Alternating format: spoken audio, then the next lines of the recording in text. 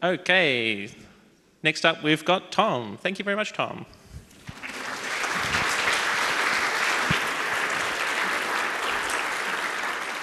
Hi. Who uses Twitter a lot? Yeah, you have my condolences. Sometimes it seems like Twitter was designed from the ground up to be the perfect tool for harassment. Twitter has a dogpiling problem. People can use their followers as sort of a private army to attack and harass others. And it happens to me like a little bit online, but not much, just because of like who I am and frankly like what I look like. But if you're a woman or a member of a marginalized group, Twitter can just be a nightmare. And the thing that you always need to remember is they're never going to fix it because Twitter's money comes from engagement, and abuse is super engaging. So a while back, I wrote a tool called Secator that I hoped would help stop dogpiles in their tracks when they happen. It allows a Twitter user with a single click to block or mute an account and all of its followers for a period of time. So it's a temporary block of about 6 weeks or 12 weeks or long enough to just make things cool down. And so that's the project that I've been working on for a little while, and I'd really love you to come and talk to me about it. But today what I'm going to talk to you about is the sort of threat modeling that I needed to do while I was building this, because it's a tool for vulnerable people to protect themselves against hateful people, so I need to make sure that no matter what, I don't make things worse, right? So it's a web app, and what does it have that an attacker might want? And there's a couple things, but the big one is the Twitter user's OAuth credentials. Who's used the Twitter API before to write any kind of app? Cool, okay. Twitter does not have fine-grained control over application privileges. There are 3 levels: read-only, almost everything, and everything. And because I'm blocking users with this app, the permissions that Secator requires would allow it to tweet as you, read your tweets, update your profile, and it lets you send direct messages to anyone. So you might notice that this screenshot weirdly doesn't mention that part. So if that level of privileges kind of freaks you out a little bit, then now is the perfect time to go to your Twitter settings page and see what apps you've already given these privileges to. Because like if you've ever posted a picture with Instagram, Instagram can send DMs for you if you want, if you don't want. So in my web app, there's 4 bits of information that an attacker would need to get in order to capitalize on this ability. There's a system-wide consumer key and consumer secret, and for each individual user, an OAuth token and an OAuth secret. So the consumer keys are delivered to the application by environment variables, sort of 12-factor app style if you've done this sort of thing before. So in order to steal those, you'd have to compromise the system outright or get code execution. If you can somehow execute Python code in the context of the application, you can just ask for those settings. And that's kind of a worst-case scenario, and hopefully it's non-trivial to do if I've done my job right. On the other hand, if you just ignore the app entirely and compromise my Twitter account, Twitter will just hand them to you on a silver plate. So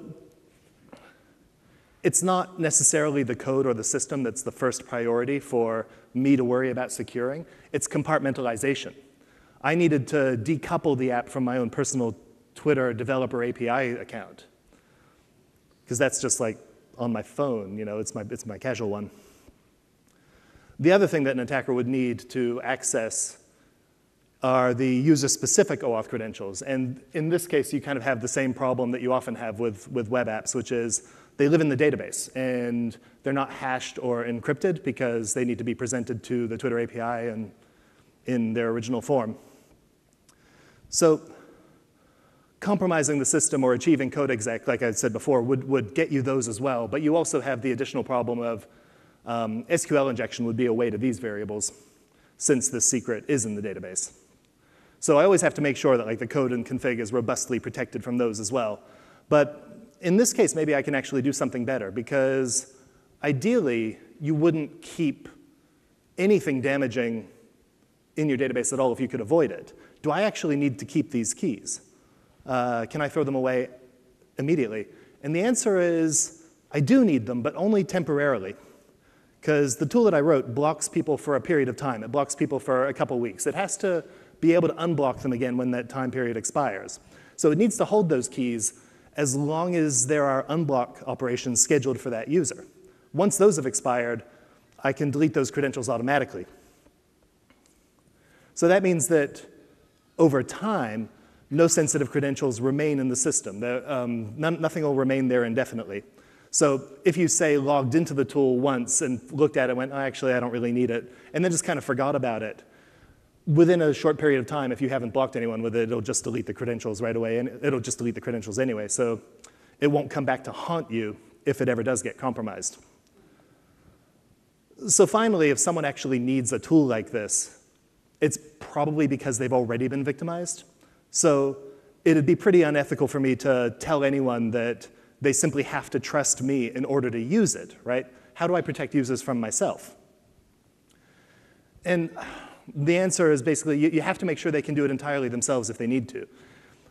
They can get, if they have a little bit of know-how and the threat facing them is high enough, they can get their own Twitter API credentials and they can spin up their own Secator on localhost, which hopefully will be less reachable from the internet.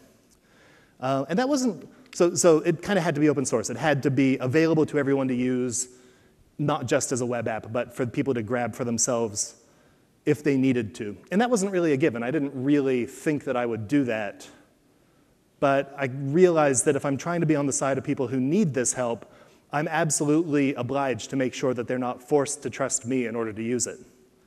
So that's all the time that I've got for this. But I've been working on this for a while, so please come and talk to me about it. Grill me about my design choices. Well, no, the design is, I'm not a very good designer.